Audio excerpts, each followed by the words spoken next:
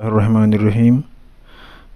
आज का वीडियो हमारे पास जो सेकेंडरी स्टोरेज का पार्ट 2 है मैग्नेटिक डिस्क, उसके हवाले से होगा। इसमें हम फिर इसके जो टाइप्स है हार्ड डिस्क, फ्लॉपी डिस्क और मैग्नेटिक टेप, इसको भी कवर कर लेंगे। इससे पहले हमने ऑप्टिकल डिस्क कवर किया था और इसके बाद फिर चिप मेमोरी जिसमें flash drive, USB pen drive वगैरह थे, इसको कवर कर लेंगे। तो आइए आज का जो लेक्चर है उसकी तरफ। मैग्नेटिक डिस्क या मैग्नेटिक स्टोरेज क्या है? One of the most widely used types of digital data storage is a magnetic storage.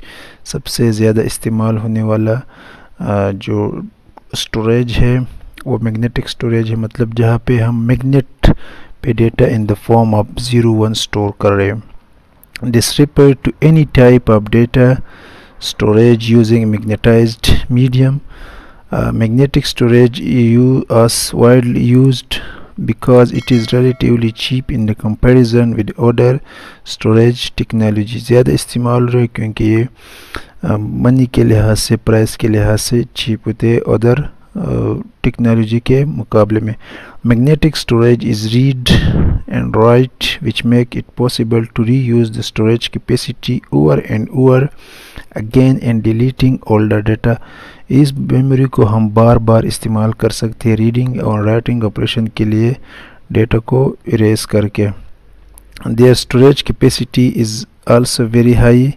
इसकी जो कैपेसिटी है इसमें हम ज़्यादा डेटा स्टोर कर सकते हैं।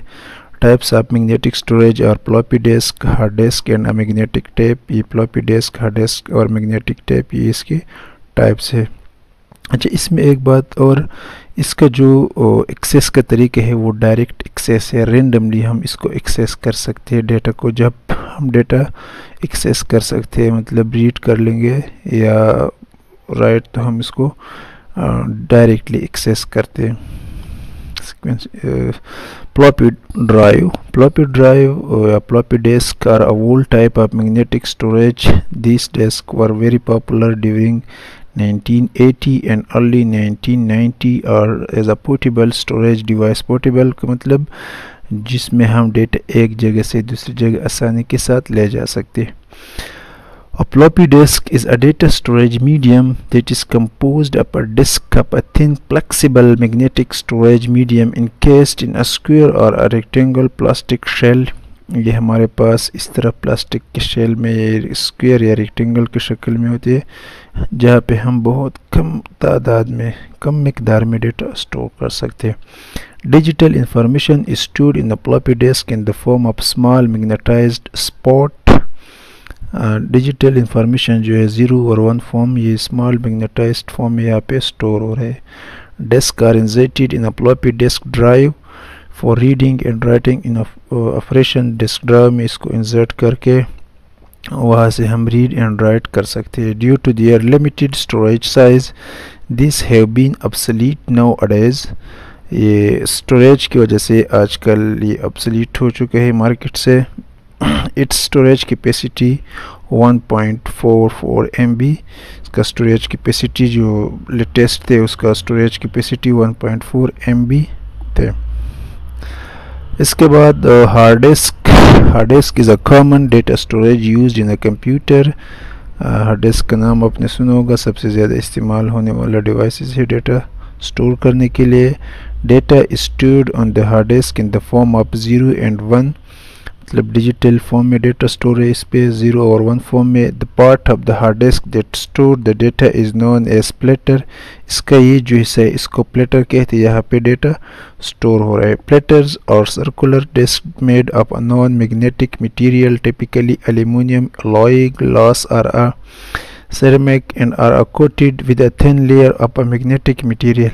इसका ये जो प्लेटर्स है ये नॉन मैग्नेटिक है और इसके ऊपर थिन मैग्नेटिक लेयर कवर की गई है और उस पर फिर डेटा स्टोर हो रहे हैं। Plotters are further separated to the tracks and sector where tracks are concentric circle while sector are pi shaped वेज्ड on the tracks. इसको फिर मज़ीद सेक्टर और ट्रैक्स में डिवाइड किया गया है इस मैग्नेटिक लेयर को, जो ऊपर इसका लेयर है। अच्छा, ये हमारे पास इंटरनल स्ट्रक्चर है हार्ड डिस्क का। इसका ये जो हिस्सा है इसको प्लॉटर, ये वाला स्पिंडल है, इसका जो इक्वेटर आर्म है इधर पे, इस पे ये जो इसका हेड है यहाँ पे रीड एंड राइट हेड ये काम कर रहे, और ये सर्कुलर मोशन कर रहे, फिर इस पे रीड एंड राइट हो रहा है। इसके बाद आखिरी नंबर पे है magnetic tape. Magnetic tape is one of the oldest technology for electronic data storage. Magnetic storage में आते हैं लेकिन ओल्डेस्ट टेक्नोलॉजी है। It use sequential method for accessing data. इसमें अगर हम डेटा स्टोर कर ले फिर उस डेटा को एक्सेस कर ले तो ये हम सिक्वेंशनली इसको फिर एक्सेस कर सकते हैं, मतलब नंबर वाइज एक्सेस कर सकते हैं, डायरेक्ट एक्सेस नहीं कर सकते।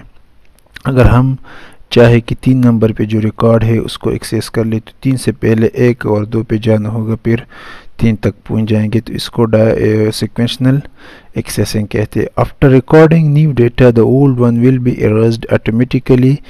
न्यू डेटा रिकॉर्ड करने से जो ओल्ड डेटा है वो ऑटोमेटिकली इरेज्ड हो रहा है। Data on the tape are organised in the form of record separated by gaps. यहाँ पे जो डेटा रिकॉर्ड हो रहा है, जिस तरह डायग्राम में आप देख ले, यहाँ पे डेटा है तो डेटा के बाद दूसरा रिकॉर्ड जब स्टोर हो रहा है तो दरमियान में जो स्पेस आ रहा है उसको गैप्स कहते हैं। इसका प्रोसेस थोड़ा स्लो होगा as compare to magnetic disk या हार्ड डिस्क। इसके डायग्राम है टेप, ये आपने देखा होगा, ये जो पुराने हमारे पास टेप के कैसेट थे ये, या वीसीआर के कैसेट थे, या जो हमारे पास एटीएम कार्ड है उस पर एक काली सी पट्टी जो थे वो भी मैग्नेटिक के होते। तो यहाँ पे सब इंफॉर्मेशन स्टोर हो रहे हैं इन द फॉर्म ऑफ 0 1 और डिजिटल फॉर्म।